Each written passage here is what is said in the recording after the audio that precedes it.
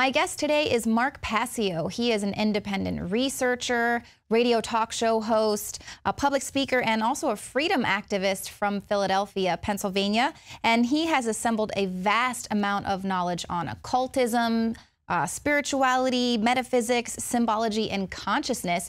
You can find all of that information on his website, whatonearthishappening.com, as well as freeyourmindconference.com. And he joins me today to talk about occultism and mind control. So Mark, thank you for joining us today. I know we've got a lot to talk about in a short amount of time. So I wanted to kind of give a tri-part question here first, just kind of give a little bit of a backstory. I've heard you say in a few of your lectures that you were actually a practitioner of the dark occult. Obviously, this is where some of your expertise comes from. You can confirm that these occultic symbols are being employed. They do have power. But what does that mean? What does that mean as far as you are practicing? Was that like Satanism, Luciferianism, some sort of other dark occult that I don't really know about? And then, of course, what compelled you to kind of seek out that knowledge, and what was it that helped you kind of realize that maybe that wasn't where you wanted to spend your energies? Sure, that's a really great question. Well, in my youth, I kind of accepted, without much questioning, a lot of the religious dogma and indoctrination that I had been given by family members and school teachers. And I come from a pretty standard Roman Catholic Italian background in South Philadelphia. And my family was kind of the type that never really challenged belief systems, certainly never questioned authority, anything like that.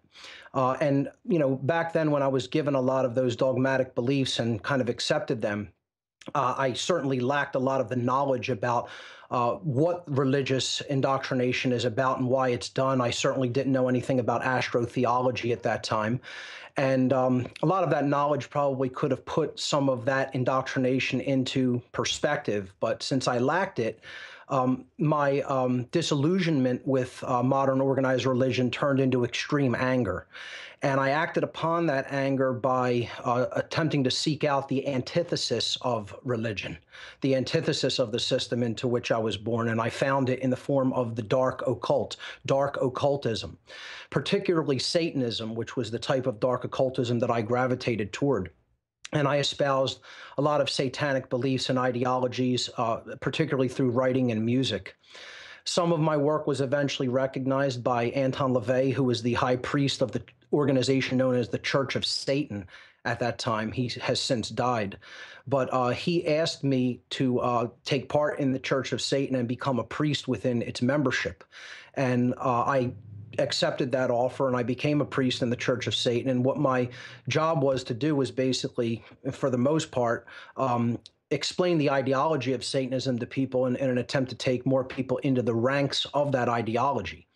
As my involvement with Satanism in general, not just the Church of Satan organization, grew, I became aware that this wasn't an isolated group of individuals that were just working with occulted or hidden knowledge in order to essentially grow their own personal power, but they were groups, internetworked groups of people who were working together, and they came from an eclectic array of people from every walk of life, every social institution that you could imagine. There were Satanists placed in positions of high power and influence within those institutions, including politics, banking, law, military, law enforcement, entertainment, technology, medicine, education, and every other area of our lives. And they were not isolated individuals that were just trying to increase their own personal power and influence. They were working together as a tight-knit unit toward a common goal, and that common goal was to increase their own collective power at the expense of everyone else's rights and freedoms. When I became aware that that's what the satanic hierarchical network that is in place in this world was all about, that it was in fact about slavery, my consciousness, my conscience, I'm sorry, would not allow me to proceed any further with involvement in these groups. And I began to basically pull back from my involvement.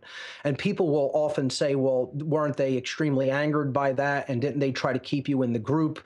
They were initially trying to groom me for higher levels of involvement with other, network and think tank groups that, go much higher into politics and certainly into eugenics operations. But when I became aware of what the overarching agenda of the whole satanic hierarchical network that's in place in the world was about, I desisted with my involvement in those groups. And people will ask, well, didn't they try to reel you back in? Didn't they threaten you? They were absolutely unconcerned with my leaving. They simply basically said, there's nothing that you can do to change anything. We have people's minds and we have society right where we want it. And go and do your worst and tell people about what you know. And you're going to be banging your head against a concrete wall for the rest of your natural life. So go and do your worst because there's nothing that you could possibly do to hurt us. That was their attitude when I left. Right. Well, it is like banging your head against a wall. And there are such extreme forces keeping people hypnotized. I mean, just talking about Anton LaVey or the Church of Satan, just the ties with the NSA. I mean, Sure. If you want to talk about the surveillance and control, I mean, there is the upper echelons of government. And here was a secret program with the NSA that wasn't exposed until just recently. Obviously, it's been going on for quite some time. Yeah, I consider the groups I was involved in very low level, certainly not high level by any stretch of the imagination. I do consider that LaVey was sort of a puppet for these higher level satanic networks and groups, and certainly worked with governmental institutions during the time that he was alive. Most people don't really understand what the ideology of Satanism is. They think it's about devil worship. It has nothing to do with the worship of the Christian notion of the devil. Satanism basically has four main tenets or overarching principles of belief. And that is that self-preservation is the highest goal. And you should do whatever you can to advance your personal power and influence in the world, no matter who you really have to walk all over, step on, or hurt to get what you want. That's really the number one tenet. And if you look at society, most of society is stuck in that cutthroat, dog-eat-dog mentality. Moral relativism is the second major tenet, which is the idea that there's really no such thing as objective standards of right and wrong behavior, that we as human beings can get to basically decide upon our whims what right and wrong are. And, base our actions accordingly. And if you look at most of society, I would say more people than not are moral relativists than moral objectivists who think that there is an objective standard of right and wrong behavior. So that's also very pervasive in society. The third major tenet is social Darwinism, the idea that the most ruthless in society have some sort of a predetermined or predestined right to basically rule over everybody else in society because their genetics got them there and, made them fit for rulership. And, many people will actually think like that and think that that's okay, that that's just the natural order or the way things are, so that's also very pervasive in our society. And finally, the fourth main pillar of Satanism is eugenics, the idea that those who are socially fit to rule and they're the fittest in society and therefore they've come out on top and they're ruling the roost, well, they can get to decide who basically propagates their genes and who does not, or in other words, who gets to live and who dies, who must die.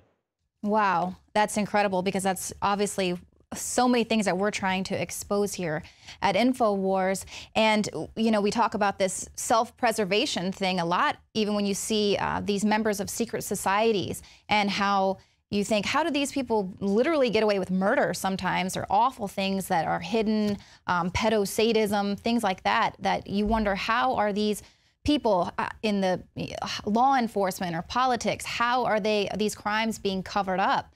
But it is this sort of secret society, self-preservation system that they have to protect each other and protect this overarching, unforeseen hand that's sort of controlling everything. So what about these occultic symbols that they're using and kind of pervading our society? What's out there that you know of, and how is it being used? Well, I think a good precursor to this would be to simply explain what the occult is, because many people hear that word and they really don't understand what it means, and they have a erroneous perception of what occultism in general is. The word occult is derived from the Latin language. It comes from the Latin adjective occultus. Occultus in Latin simply means hidden from sight. And, the verb occultare in Latin, occultare, means to hide, to conceal, or to keep secret. So both of these words in Latin are in turn derived from the Latin word oculus. Oculus means eye.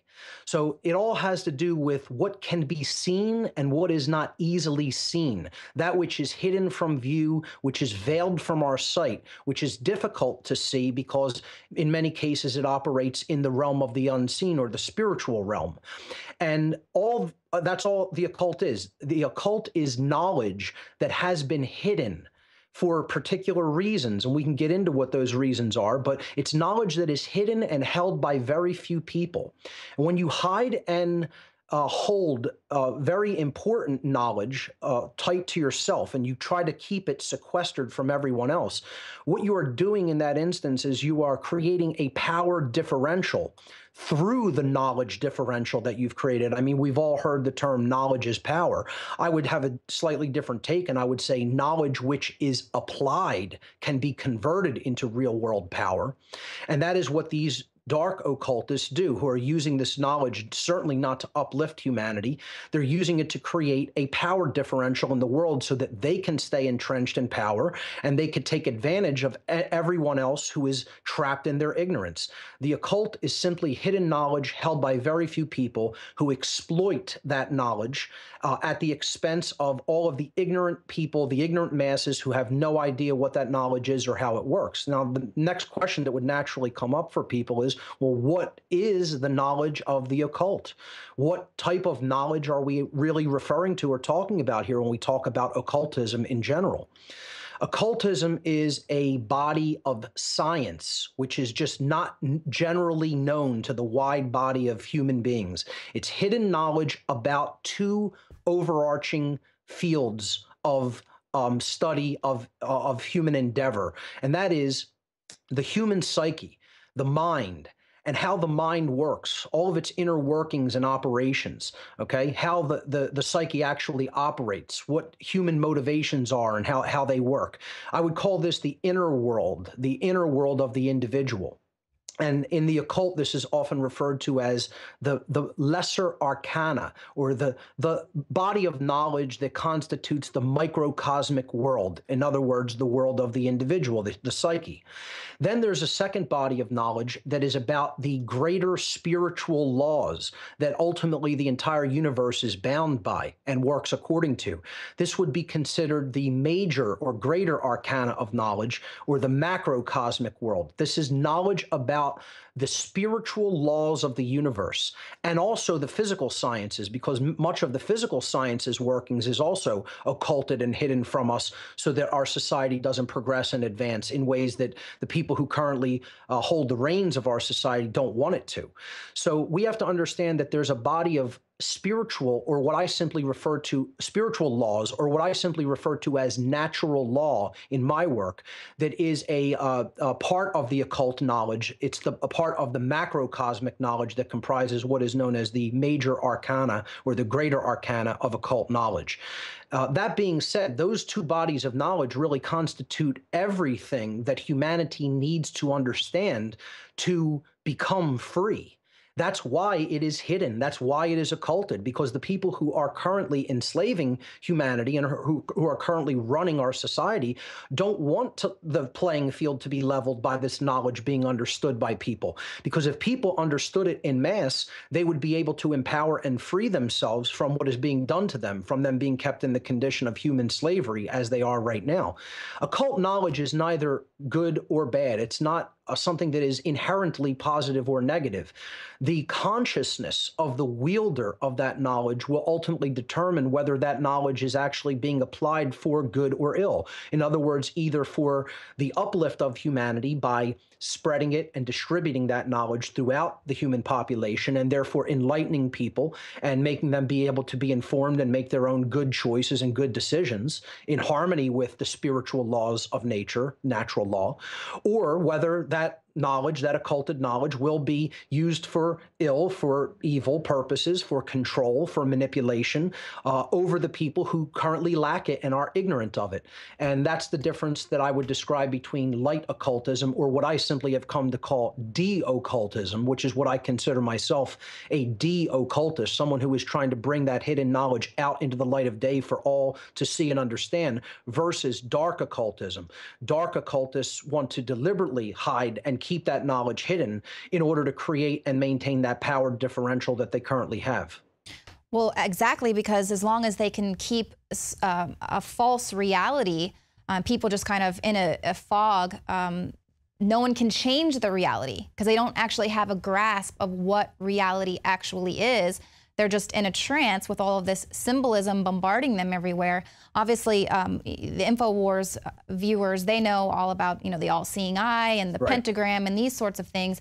But this symbolism is in advertising, just basic advertising. Talk to me a little about that. Sure, it really goes quite deep, and I think this example that I would like to bring up is going to really illustrate what the occult truly is and how it's applied in society, and how it works upon the psyche of individuals that have no idea about the symbols that are used against them, and they have no idea about the deep inner knowledge of the psyche that is wielded over them by people who do very deeply understand it. To understand this example, we have to just simply delve into the world of archetypes, which are types of basically rudimentary type symbols. An archetype is considered an original pattern from which other patterns or other more advanced type symbols are basically based, okay? So it's a model or an original form or a prototype of some kind. And there's some basic symbolic archetypes. Of course, we have the circle, which represents infinity and eternity and perfection and the divine. The circle has always kind of been considered a shape that represents the divine. It's based on a number that cannot really be ever pinned down to exactitude, pi, of course. And, it's just a symbol that has represented perfection throughout all different traditions in human history. Conversely, the opposite of that, the square, is another archetype, and it's represented stability, but also rigidity and imperfection. And it's represented things that are earthbound, that are very earthly and human, as opposed to divinity, like the circle represents. So then we have another archetype, the triangle. We see this a lot in symbolism as well, because it represents balance, it represents union or coming together of often opposite extremes. It represents the intellect. It represents, in many cases, knowledge. Another archetype is the star, which represents spirit or sovereignty. And, that's, of course, used in politics a lot. And there's many other archetypes that we could get into, but essentially, archetypes resonate deeply with the human subconscious mind. Okay, that's the main thing to keep in mind. Archetypes are kind of embedded almost into our the very fabric of our being, into what one might call our ancestral DNA, because these shapes and symbols have been around with us since humanity has been on this planet. The perverted use of symbolism and archetypes goes on constantly in our society. And again, since people are ignorant about how a lot of this symbolism works, it's quite literally a quote-unquote piece of cake for these dark occultists to wield this knowledge in this way. So I want to give a brief example. Betty Crocker in the 1950s had designed a new instant cake mix, and they didn't know how this was going to be received by American housewives, and so they did a lot of research and development on this product, and they put it out into the supermarkets. They got distribution for it, spent a whole lot of money to do all of that, and then the cake mix was very unpopular. It did not sell well at all.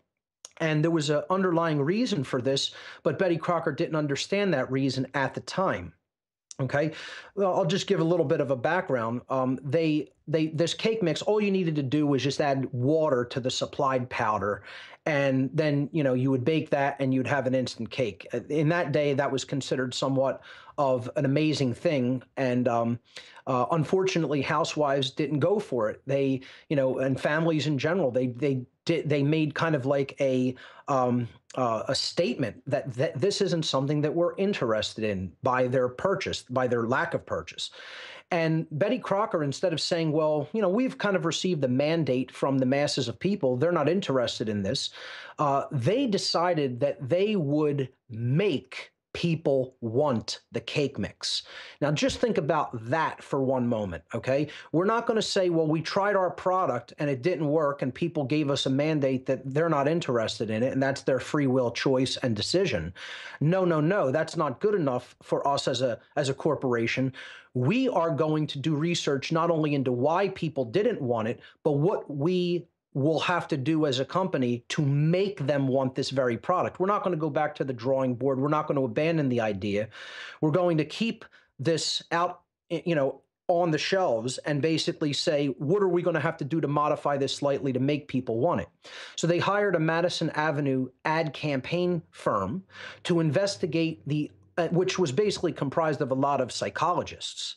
And they asked this psychological think tank team to find out through psychoanalysis the underlying psychological reasons that housewives didn't want the cake mix.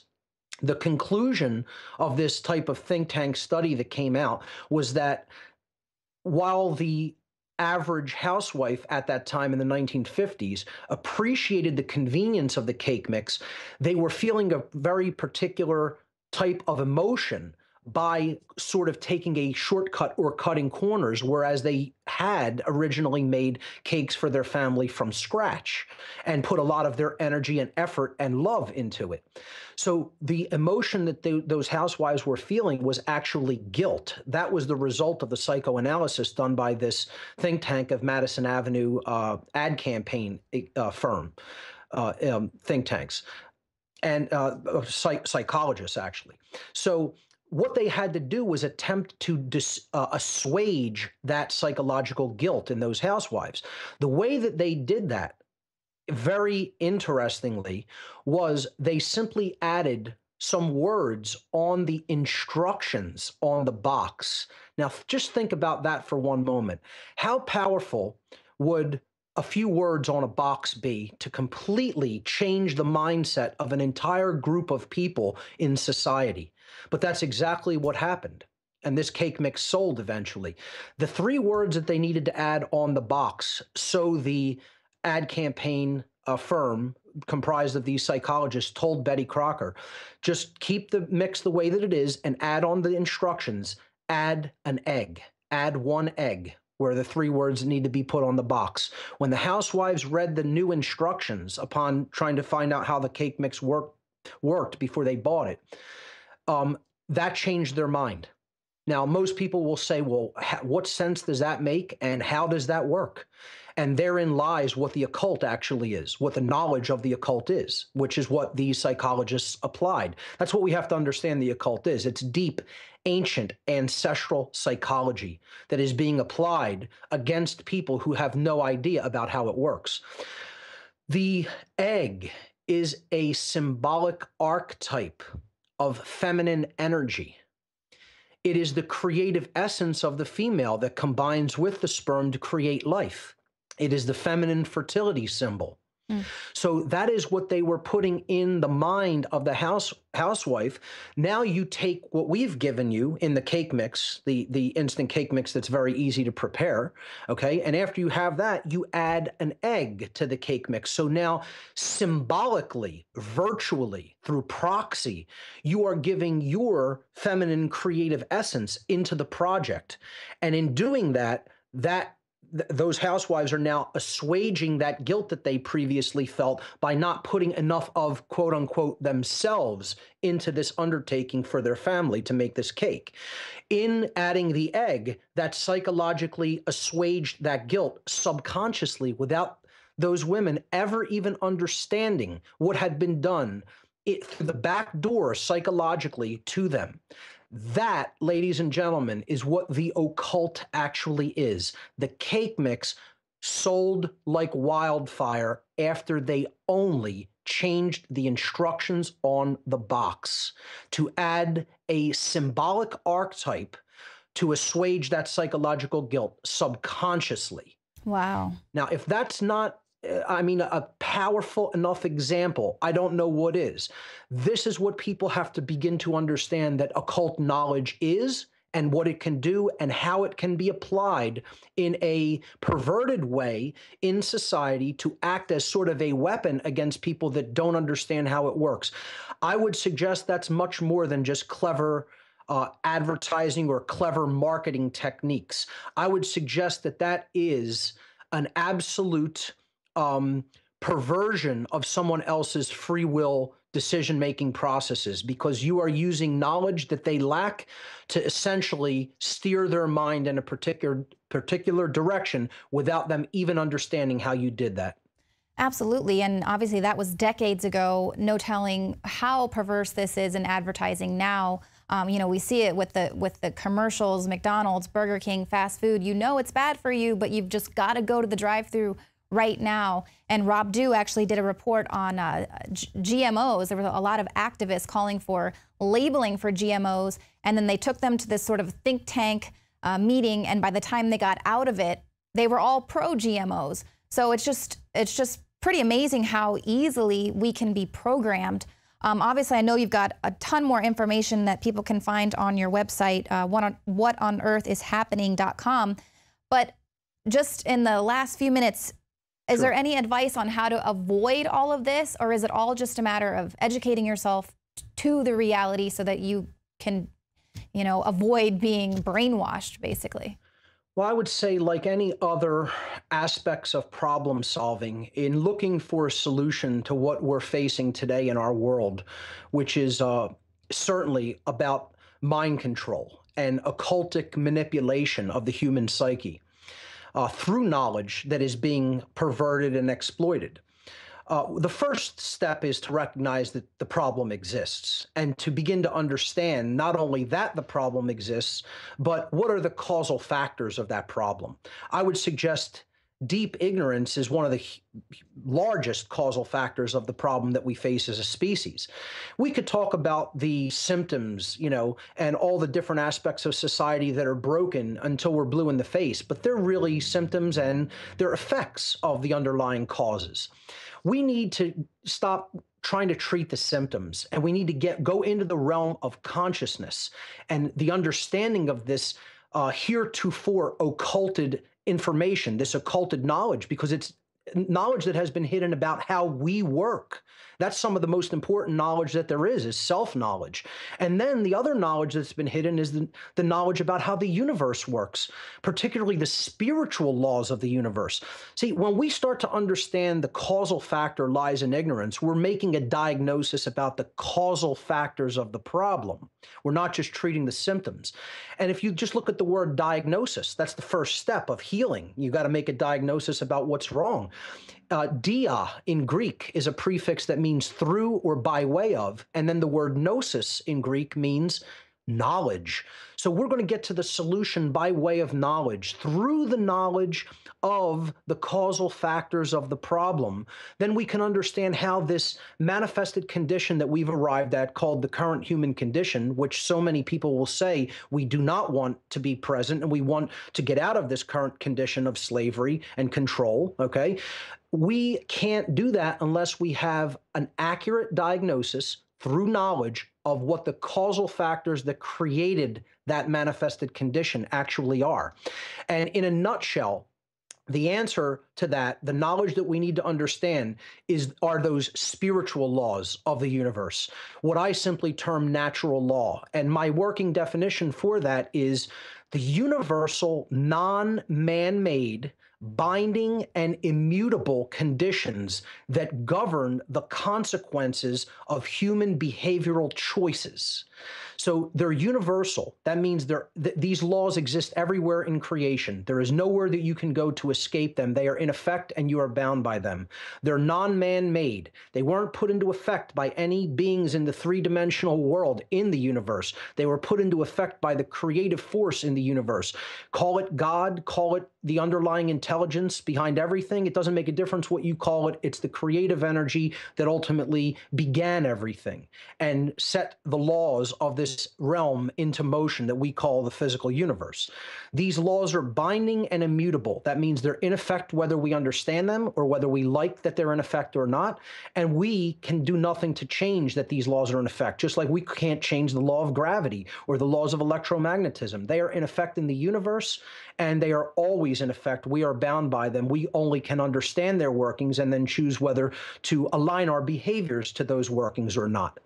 And what these laws, these spiritual laws ultimately do is they govern the consequences of our behavioral decisions. When we make a choice that is in keeping with these spiritual laws, therefore, that behavior is actually a right under this natural law or spiritual law, then we receive one particular set of results. When we act in opposition to these laws, and therefore we are acting immorally, and we are not taking behaviors that are our right to take, we receive a completely different set of results. It's very, very simple. I simply call the laws that govern whether a society is free or not, the law of freedom.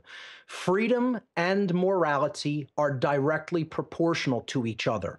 As morality increases in any given society, the freedom of that society will also increase. As morality in any given society declines or goes on the wane, then the freedom of that society will also decline, and that society will go ever more toward tyranny and enslavement. True freedom can never exist in a society that embraces the concept or the ideology of moral relativism. This is the main problem that is driving our society into tyranny and slavery.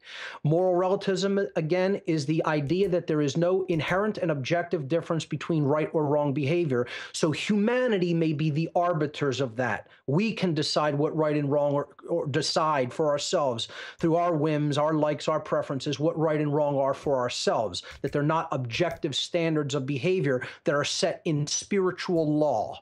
So the real solution is to understand natural law, the universal spiritual laws that govern the consequences of our behavioral choices, whether we choose morality or immorality. The only way we're ever going to get out of this mess that we've worked ourselves into is to become truly moral beings and to increase morality throughout our entire society. That's when we'll make progress toward true freedom.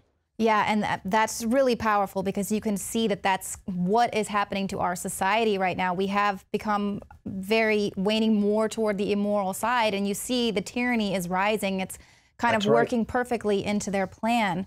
Well, Mark, thank you so much. We're definitely going to get you back on to decode the matrix and other things there that are just so interesting. But if you want more information, whatonearthishappening.com. Mark Passio, thank you so much. Leanne, thank you so much for having me on the show today. Stick around because right after this, we will be live in studio for our State of the Union coverage.